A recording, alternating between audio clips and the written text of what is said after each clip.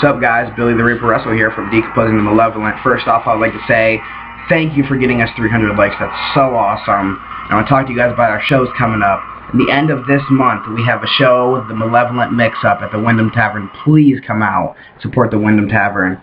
We want to raise them as much money as we can on that show. We have Our Dying Nation, White Feet, Lake Effect, and us, Decomposing the Malevolent. We're going to go really hard on that show. We have Beardstock in the middle of next month. That's going to be huge. There's going to be a lot of people. And then, August 10th, we have the Cleveland Music Festival. That's going to be awesome. Please buy tickets from us. We're trying to sell 100 tickets, $10 a piece. It's going to be worth it.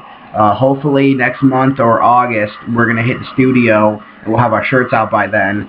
As soon as we hit the studio, man, that's going to be awesome.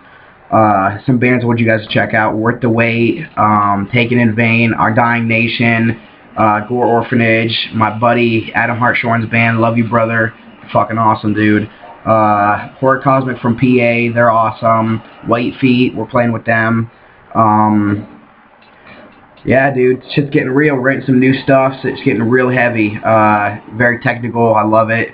Our new song, Brothers in Arms, it's awesome. It's about all the metalheads out there who had to put up with shit their whole lives. Because what you listen to, what you wear, fuck that. Put your fucking horns up.